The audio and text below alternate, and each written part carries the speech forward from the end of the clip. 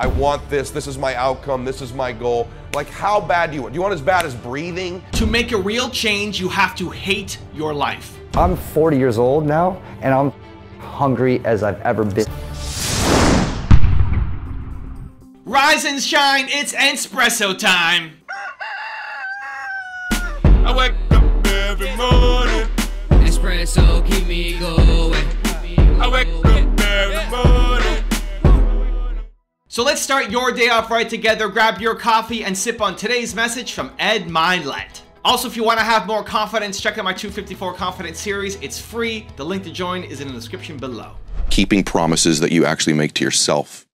In other words, self-confident people really are self-trusting people. How bad do you want your goal right now? I think there's a lot of people in the world today, because it's a really niche thing to talk about, I want this, this is my outcome, this is my goal. Like, how bad do you want? Do you want as bad as breathing? Do you want it as bad as anything you ever wanted in your life? And if you calibrate it at the highest enough levels, what I found is the people that are the hungriest, they find a way. When you know why you want something, when it's desperation, the power of being desperate is something that most people avoid. They think desperation is a weakness. And I'm here to tell you, desperation is one of the most powerful emotions you could possibly possess, because when you're desperate, you find reserves and reservoirs of ideas, talents, and a strength that you don't know you have when you find yourself in a desperate situation. So ironically, the one thing most people avoid in their life, hunger, which is caused by being desperate. When you're starving, you become desperate. Think of somebody who's starving on the street. They've got to, how resourceful would you get if your children were literally starving and you had to feed them, right? So the number one thing we need more than anything to win is hunger, which comes from a state of desperation. Yet we're constantly trying to comfort ourselves in the real world to avoid the state of being desperate. And I'm telling you that I think you need to embrace desperation again in your life. Like, do you want it so bad that you're desperate for it? See, in a fight, you show me two people. This is why it's so hard to repeat as a champion in the fighting game. Because you show me someone who's up and coming, who's hungry for that title, who's never had it before, who can taste it, who knows if they win that belt, their whole life's going to change. They're going to be champion of the world, all the endorsements, all the money, all their family life, all their parents' lives are going to change. You show me somebody chasing that, hungry for it, against someone who's just trying to hold on to a title. And that's why most of the time the challenger beats the champ. It's hard to repeat as a champion because the hunger goes down just a little bit. The greatest athletes, the Kobes, the Bradys, the Jordans of sports, have a way of feeding their hunger all the time and increasing it. What separates them isn't just their work ethic, isn't just their talent, although those things matter, isn't just they practice more. What separates them is they're just hungrier. They somehow find a way as they climb up the ranks and win championships to get even hungrier for more, where 99% of the athletes lose just a little bit of their edge once they get that first championship, that first pro contract, that first big amount of money, that first world championship. They just lose their hunger a little bit. And then there's the elite. They get hungrier. It feeds the beast. To make a real change, you have to hate your life. Good is the enemy of great. If you're good, you're good. It would be nice to have more, but you're not willing to do the crazy, scary, painful things that require to get great because you're good. You need to realize, if only for a few moments, that you hate your life. You hate it. You're capable of more, way more. This is nowhere near maxing out. This is nowhere near the max of your capabilities. You should hate that. You need to hate that. And then you make a powerful decision to change. So if you've ever been to a Tony Robbins Unleash the Power Within event, the 3.5-day event, his most powerful exercise that he does is his Dickens exercise.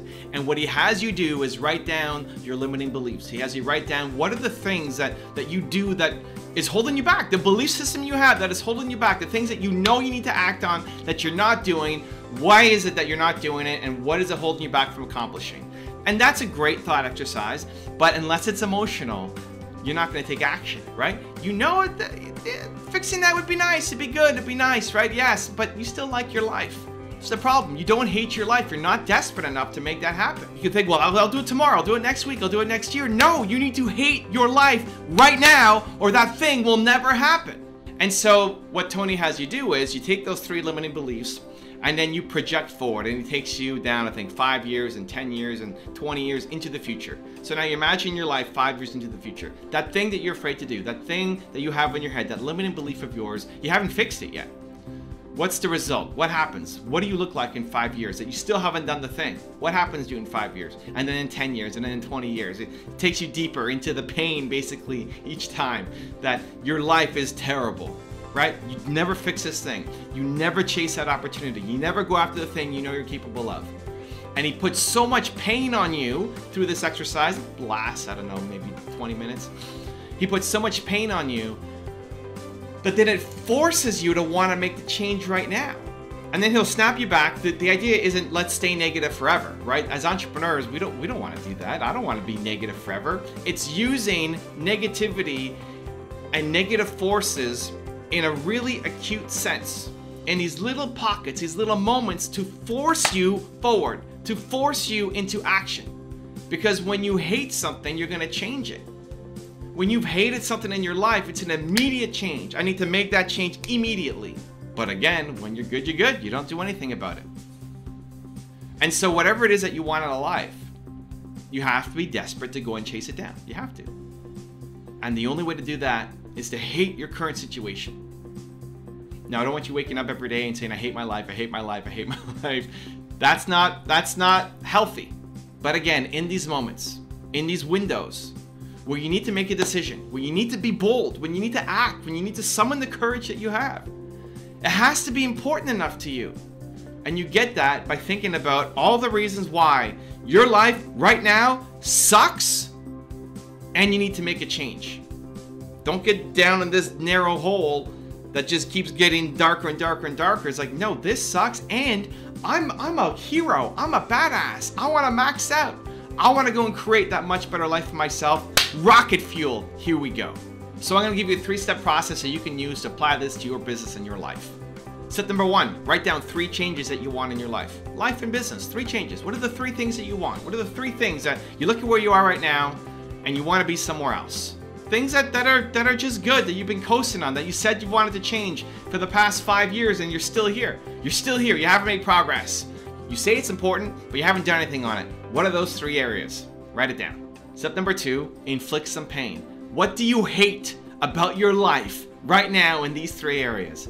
Get dark, get negative, get painful. Hate. Why do you hate your life in these 3 areas right now because of that thing? The reason why you've let it go for 5 years or however many years in your head, the reason why it's gone this long is because you don't hate your life enough.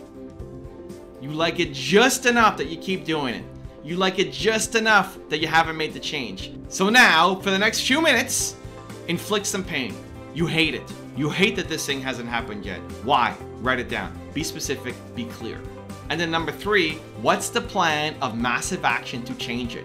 I'm not gonna leave you on a negative. That's not what this is all about. That's not what Believe Nation does. What's your plan? Massive action, this thing you wanna change. You've wanted to change it for a while. You've inflicted tons of pain on yourself to say this has to change. Look at it, I hate my life now because of these 3 things. Awesome.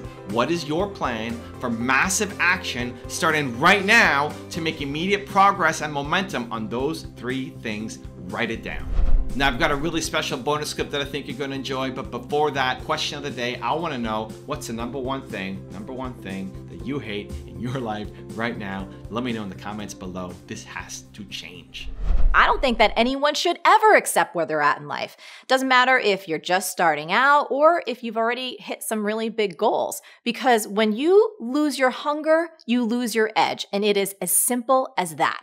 Now, here's the deal. If we humans don't have something meaningful and challenging to work on, we all tend to get lost pretty darn fast. And I'll tell you something else. We can go to some pretty dark places. At least I know that's true for me.